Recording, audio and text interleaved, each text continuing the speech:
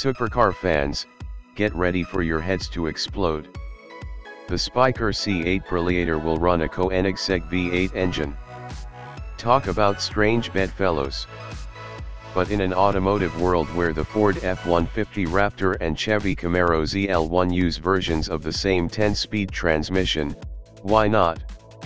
Spyker and Koenigsegg announced the deal Tuesday at the Geneva Motor Show, where the Preliator C8 Spider debuted.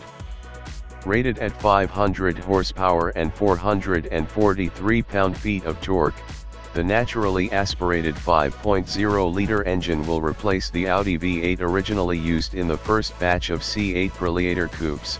They will now switch to the Koenigsegg unit. The engine will team with a 6-speed manual transmission. Spyker will make only 100 copies of the Spider, which has an automatic soft top. Preliator, which translates to fighter in Latin, is a throwback to Spyker's first iteration as an aircraft maker in World War I, and the Spyker logo evokes a spinning propeller. The C8 Preliators use a Lotus suspension, a carbon fiber body, aluminum hood and deck lid, and prominent aerodynamic treatments. They also feature an infotainment display with connectivity for Spotify and Apple Music and can be operated with hand gestures. The Spider will launch by summer 2018.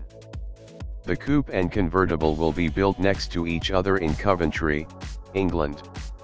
Spyker founder Victor Muller called the new V8 the single most important advancement in his company's history.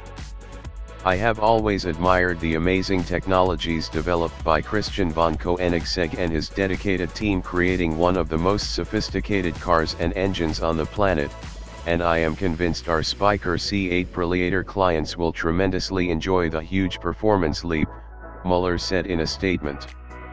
Though the engine deal might seem unconventional at first, Spyker and Koenigsegg appeal to different kinds of enthusiasts. Both of the boutique supercar makers occasionally make splashy reveals at European auto shows. This year, they teamed up for one in Geneva.